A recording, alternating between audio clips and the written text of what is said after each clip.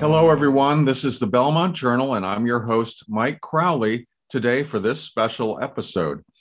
Anyone who drives down Concord Avenue in Belmont can see that the new school construction project is progressing, but few have had the opportunity to tour the building site. Our local journalists got a chance to do just that on January 27th, and the visit was filmed by Belmont Media Center's Frederic Rigoleau.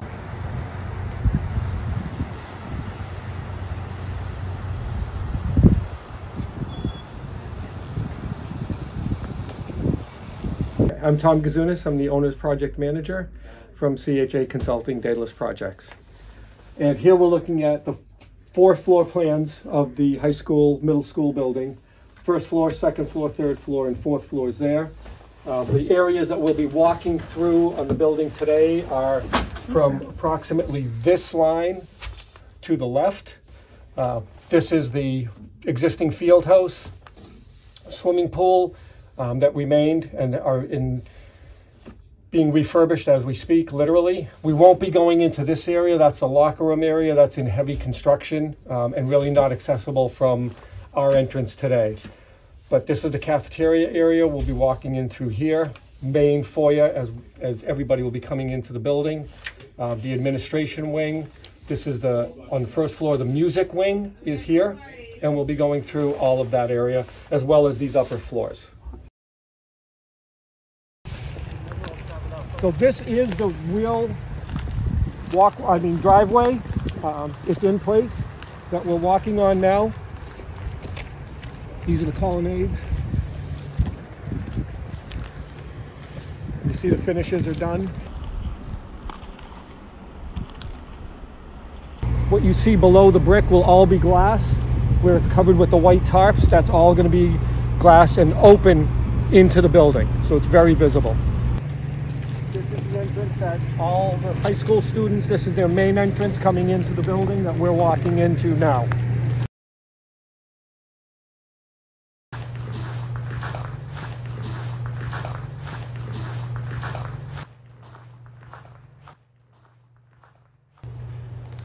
Just general overview. All right, you're in the main entry, main atrium. A wing, B wing, C wing as we kind of go through. So you have your bearings a little bit. When you walk in on day one, you'll have a grand entry stair here going all the way up to the 4th floor. But just through kind of this open pathway here will be the whole cafe commons and just commons area in general that they're calling it. So the middle school is absolutely no part of this construction phase right now. There's a little overlap at the end of the day, but right now, for all intents and purposes, this is the high school, right? So back corner over there we'll go over is the pool. To my left is all 4 stories is the auditorium. And then mostly the A wing administrative classrooms. B wing have band, chorus, performing arts, right? And then C wing is really all your specialty areas with maker spaces, double height spaces, chemistry, biology, engineering, that sort of thing. So that's kind of how it breaks down.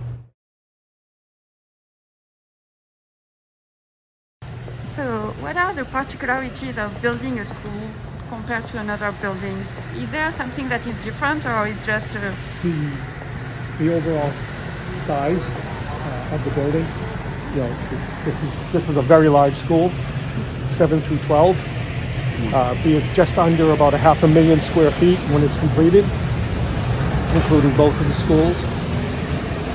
But it's a very flexible space. You know, this is being built for the next 50 years. So we know that technology will change, we know that teaching and learning will change, and the space is designed to accommodate for those changes that we haven't even thought of, you know, that our grandchildren will be using in the future.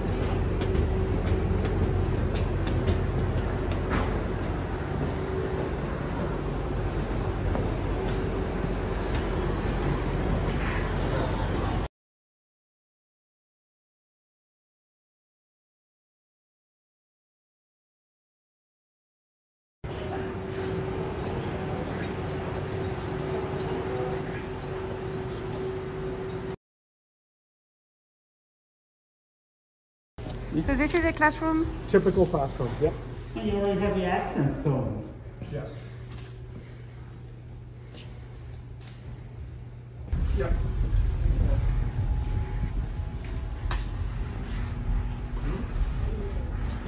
Yeah. Oh, yeah. So Right, this is the control room for the black box. Is the black box the equivalent of what's now called the Little Theater in the existing building? I think it is. Yes. Okay. Sort of, kind of. A black box is much more versatile than the Little Theater was. In its time, as you know, anybody who's been in the Little Theater, the seats are fixed, it's sloped, the presentation is all from the front. The black box will allow presentations to happen really in 360. So from any direction, however they want to set it up for that particular production. All of the catwalks in the building, in the black box as well as in the auditorium, are accessible, handicap accessible to wheelchairs. So any of the students that are in a wheelchair can still participate in that production from that back of house point of view if that's what their interests are.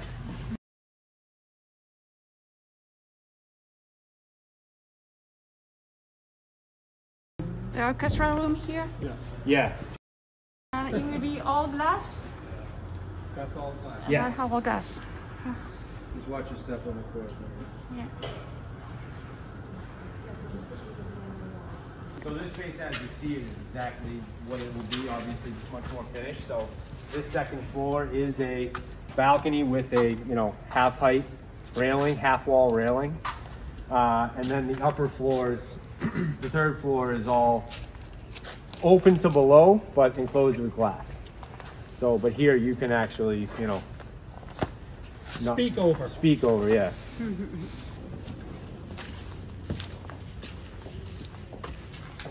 We're standing on the balcony of the auditorium right now. All of the staging that you see that goes down 2 floors is what we refer to as it's a functioning dance floor for the contractors to do the ceiling work in that auditorium space that's 3 stories high. So we had to build all this temporary staging, and we'll go up to the next level and you'll see that, so that with the work that's happening up here. But you get the view now from the balcony down into the auditorium. That's the stage, okay? And in front of the stage, you can see that depression, which is the orchestra pit. So where in your percentage are you done in this, just the high school? In the space? high school wing, we're just under 50%. Just under 50%? Yep. And you're gonna get that other 50% in 9 months? Yep. Wow. Very impressive. Yep. Students will be in the building in September.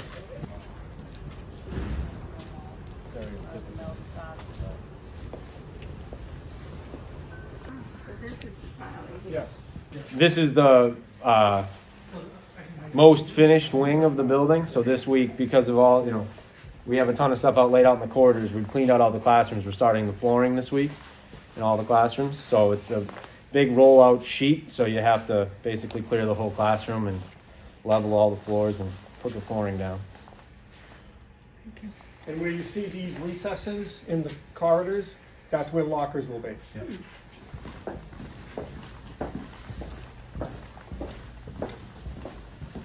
What is this room? So this is a, I'm gonna call it a double classroom, but so this offers a lot of flexibility to, the school. There's a partition that'll fold up and typically divide this double classroom into, single classrooms, standard size classrooms. But if a need arises, each department has one of these double classrooms to be able to hold a, obviously double, triple size the class at one time. So rather than utilizing like an auditorium space or a cafeteria space for a bigger class. But this is right now, as finished as the building is in terms of classroom space. So you have paint, you have ceilings, windows, window trim. Like I said, floors are next. Ceiling devices, and then we'll go with casework and all the specialties that start to go in the classrooms. And this floor itself in 2 months will be complete, ready for punch list, and so that's roughly April 1st.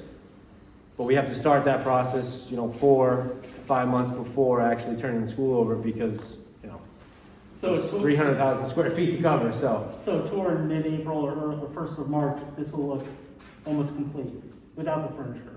If you came through in May-ish, Yeah. it would, just like if you came in 3 months, Yeah. just like if you came in 3 months ago, Right. yeah. The progress is moving pretty quick, very quick. It has to.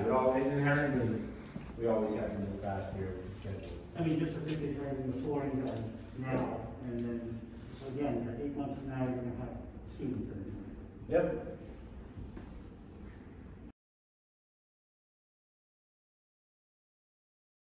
So again, like Tom was saying, you can kind of see it a little bit better on this floor because there isn't a million things in the hallway, but tile on one side of the corridor, lockers are on the opposite side of the corridor, and then if you can kind of visualize the ceiling as it goes down the corridor here, this is essentially intended to be the walking path from class to class, and then you're on the locker side. And then on this side, the flooring will actually change from like a linoleum to a carpet, and these will be more seating areas with furniture and places for students to, hang out, talk. Those breakout spaces. Yep. Whether it's come out of the classroom and, work with Johnny or Mary on a particular project, or you got some free time and want to do some homework, work with your partner on, again, whatever project, you have those breakout spaces along. Yeah. It's intended to be quiet working spaces because the classrooms will be active, obviously, during the school day.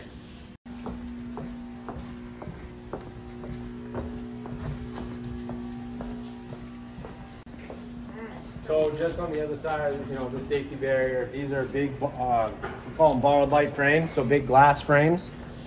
So where you don't see the steel now will just be glass open to obviously below, and then from below to up above. So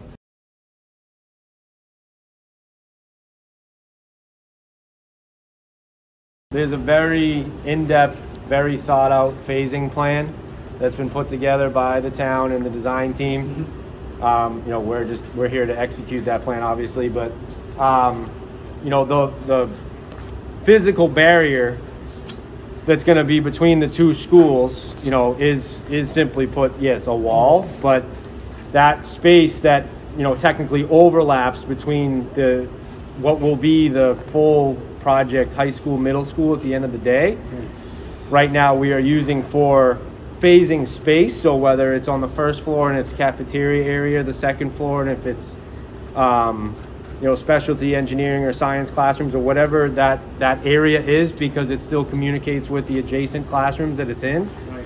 That's a very well thought out, phased area, so that summer in 2023, when we combine the buildings and take that wall down, right. We have the ability in that shorter time frame to put the finished product together. So hopefully that paints it in a little bit less rough light, I guess. Yeah.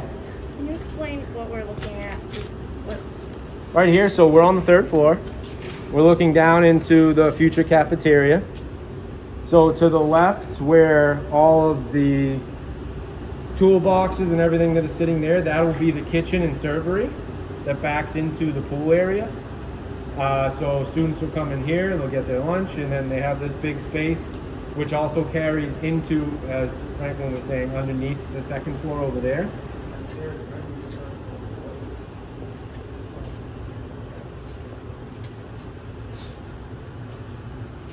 Skylight there, if you want to see take a picture of the skylight in high school. That's where that light thing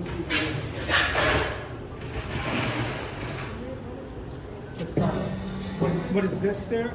This is the main stair. As you come in from the lobby, the stair continues up. You see it coming up and then come around, go back up to the 4th floor. That's the main stair of the building on the high school side.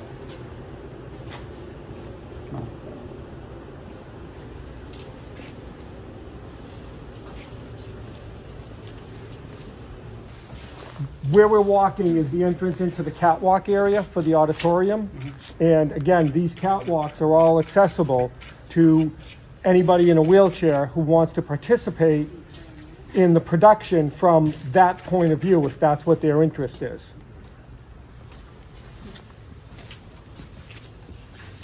So that will be the control room up on that, that raised slab right there.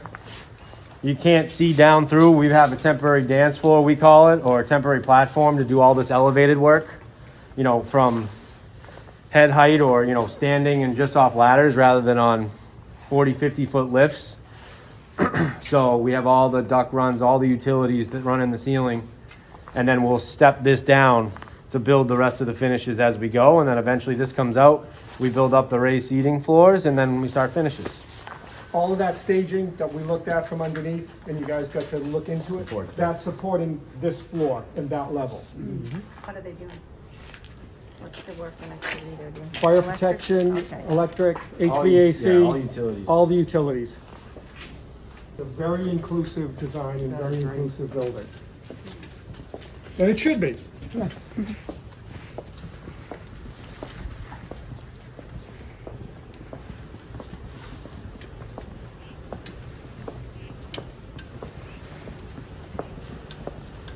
The maker spaces are like that engineering innovation space. It's the hands-on build it type of space, classroom environment for the students.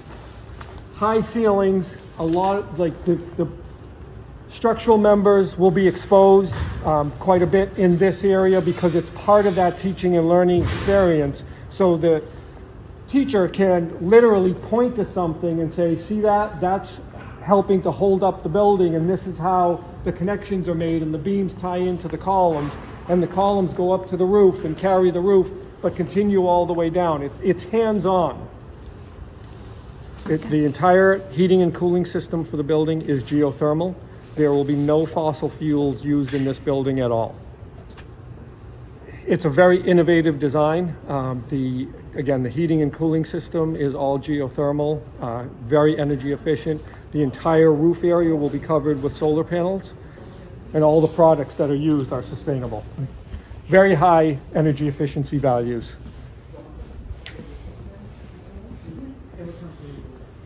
And what is the most exciting part of building a project like this? The entire process, really, from start to finish. The most exciting part is the first day when the students come into the building. That's the greatest satisfaction and the most exciting feature. More of a continuation of the maker spaces that Tom just described. Oh, yeah. This side of the floor is, Tom, third floor, chemistry, biology. One of those two. Yes. It's a science lab. Yes. I know that for a fact. Yeah. This is a science lab. Third floor is chemistry.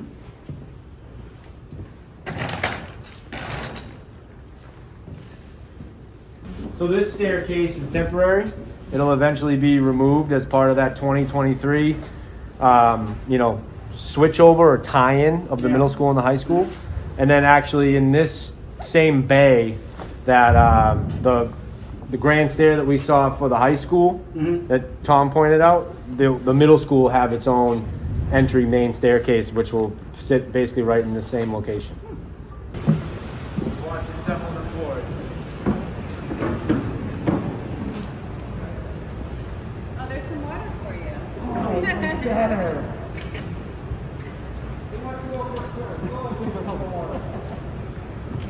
This side will be closed off. Yeah, that's a whole Wall. MEP shaft, mechanical rooms on that side. Okay. Yep.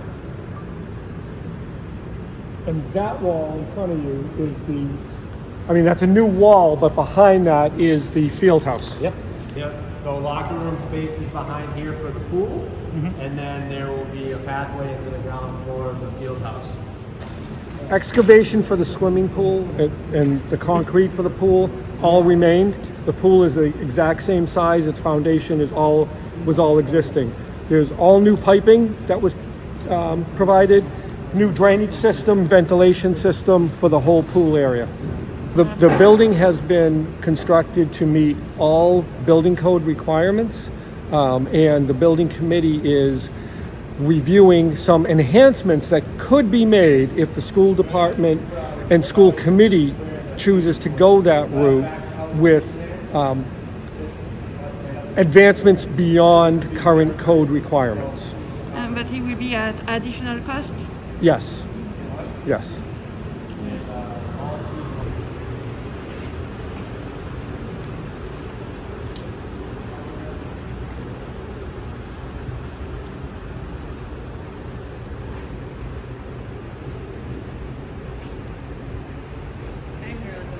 You're in the cafeteria. This is the views you'd get. Unfortunately, we got a construction trailer there, so you can't see the view of the pond here, but the pond is right behind that.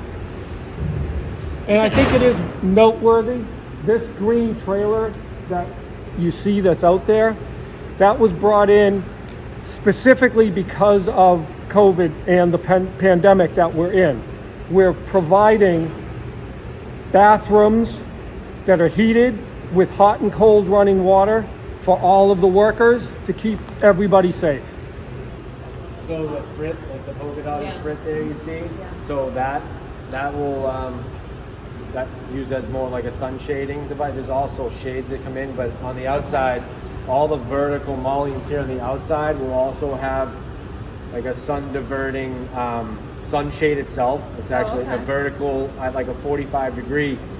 Similar concept and look. It'll be a perforated piece of metal that'll shade, shade this area as the sun comes across. Because north is here, so east. Sun rises over there, so it crosses this area all day long. Right, and that's why that frit is larger and then tapers. Right. Because of the way that the sun will enter. So what are the main things that you remain to be done? Like the work to complete. Yeah. There's a lot. The parts. There's plenty of the building that we weren't able to see because you could walk through this building for a whole day and still not see every square inch. But the first areas that will be 100% complete are scheduled to be complete in the next couple months. And then the last areas that are scheduled to be complete in this building will literally be complete at the last possible day that we have before students come in the building.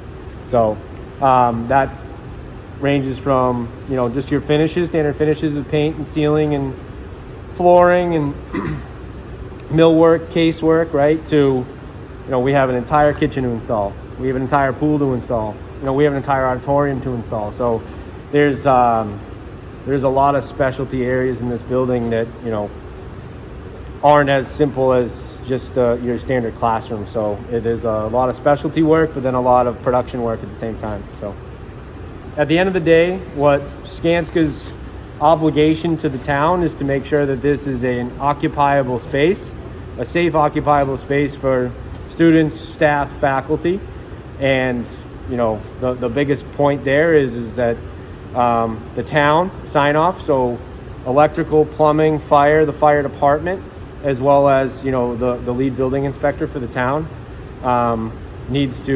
we need to prove, and he'll certify the space is occupiable and provide that certificate of occupancy for to us, but then we for the town, so that the school can occupy and have 2 years of full-time space in the high school, and then we'll get a full certificate of occupancy when we combine and finish the project in 2023. So all the site work will start in the spring. Oh, well. Yep. And there's also phased pieces to that as well. The site work and the landscaping, finish work outside Franklin is phased as well.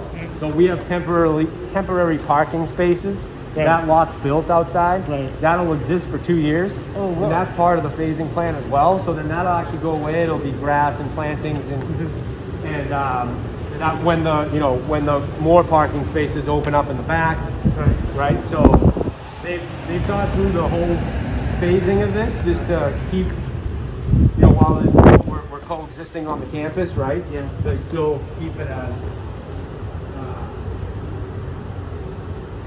Thank you. a lot of planning that goes in to the project from years before there's even a shovel in the ground. You know, we rely on the whole team here, so not just the construction team and our subcontractor team, but the owner's project manager and the design team. We all work together to put a schedule in place that, you know, we can all achieve, and then working with our subcontractor partners, you know, take a big picture schedule on this one. It's over 4 years, and we break it down into phases, and then we break it down into years and months and weeks and days. And we make sure that, you know, all of the work that needs to go into place is sequenced properly, and we get the input from all of the folks that need to actually execute that work. And yeah, it's a huge effort. I mean, we have over 200 folks on the job here on a daily basis. As of now, we'll probably peak around 250, but we need to make sure that every man and woman that are out here working are, you know, productive and moving the project to the, you know, that finished goal every single day. So there's a lot of work. Yeah. Safety is our number one priority. And obviously COVID-19 has put a different spin on that this year. So with, you know, the health and safety of our workforce going home every day being our number one priority, long before COVID-19 was ever a thing, right?